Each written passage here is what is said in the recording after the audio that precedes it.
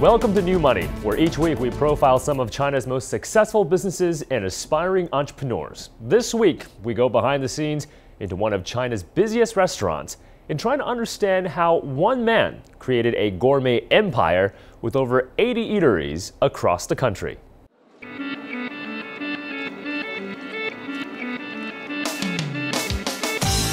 A typical Thursday evening at Wangfujing Street, one of Beijing's oldest and most symbolic commercial streets, just a mile east of Tiananmen Square.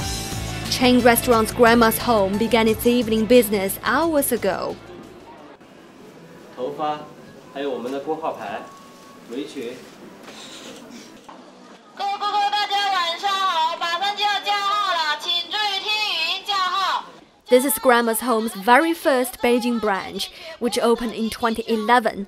It has become so popular that customers usually have to spend hours waiting before a table becomes available. There are still about 30 tables of people in front of us. 2 hours. Okay, bye-bye.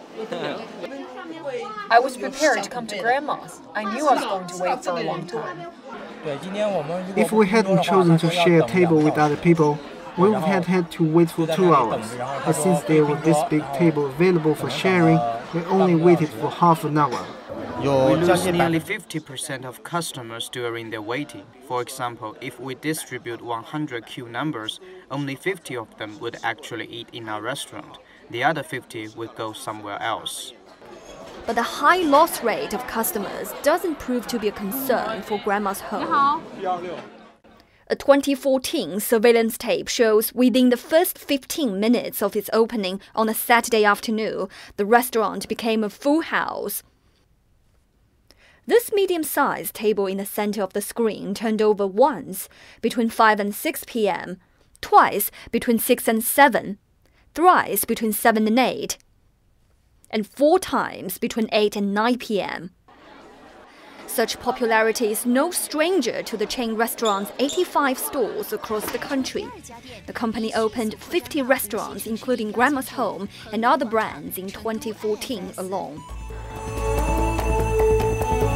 Established in the southeastern Chinese city of Hangzhou in 1998, Grandma's Home quickly expanded to the northern and southern parts of the country in a decade. We now choose to be in commercial complexes across the country.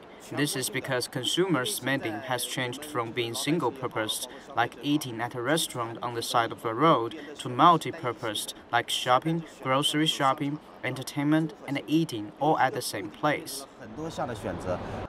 People type in their phone numbers and preferred table sizes through a calling system, similar to those at hospitals or banks. They will then receive a text message 2 tables before their turn. But work behind the calling system is completely done by human beings. 23-year-old He Yashun is already one of the head waitresses at this restaurant, as shown by her red scarf. Blue shows customers have either paid the bill or haven't ordered yet. Orange shows their orders have been taken. Red, like this one, 2 hours and 57 minutes, indicating this group of customers have been sitting there for nearly 3 hours. A high turnover rate is closely linked with low prices and a variety of choices on the menu. The most expensive dish is under 60 yuan, or $10. It's about 100 yuan for the 3 of us. It's 158 yuan.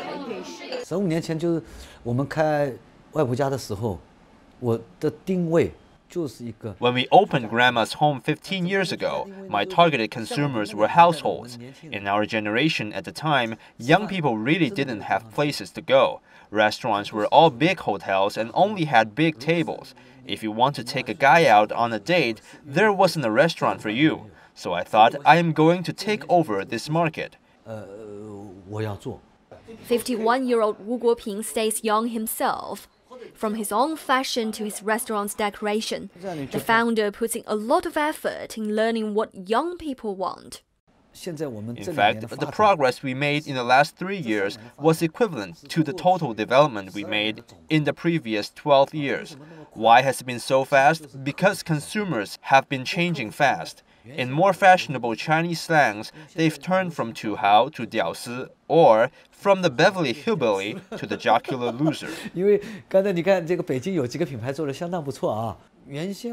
People at my age used to compete and show off who could afford a more expensive dinner, but now it's an era of showing off your individualities.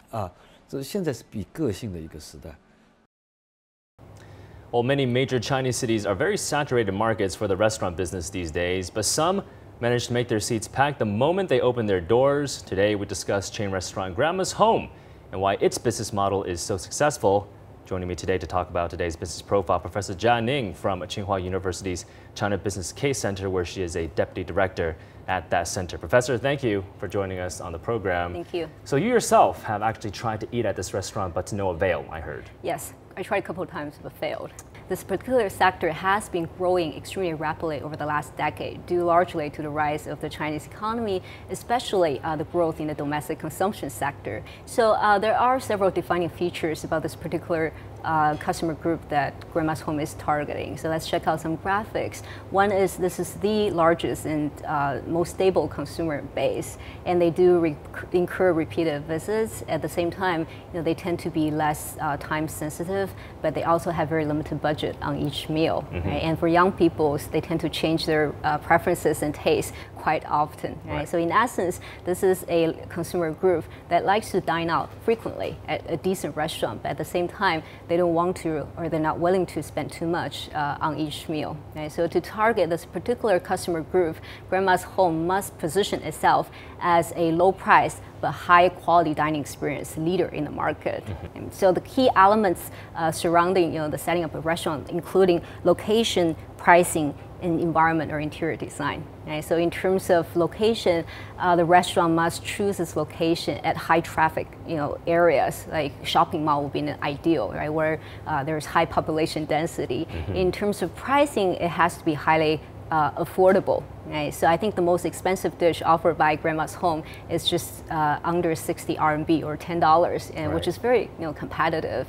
And lastly, in terms of interior design, the restaurant must provide customers with this homey charm or this upscale feel, but at the same time, the restaurant needs to be designed in such a way to allow for maximum space utilization and high table turnover rate. Now, speaking of location, and not only is it in a very busy shopping mall, but also it's in a very busy touristy area as well, Wangfujing Street, one of the must-see places if you're ever in China's capital. And you mentioned also, Professor, changing tastes, changing preferences, and again, lots and lots of choices.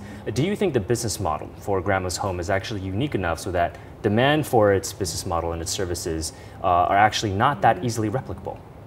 Michael, I personally would not say that this business model is unique. I mean, the core idea about delivering high price value, product and services, it's really not a new idea. So the business idea of Grandma's Home is straightforward, it's easy to understand, but the replication may be very difficult because when it comes to restaurant business, at the end, it's all about execution, commitment, and attention to details. And these are not always easy to achieve. Do you think that it has any weak points that it should address in terms of what priorities it needs to take care of, its Achilles heel?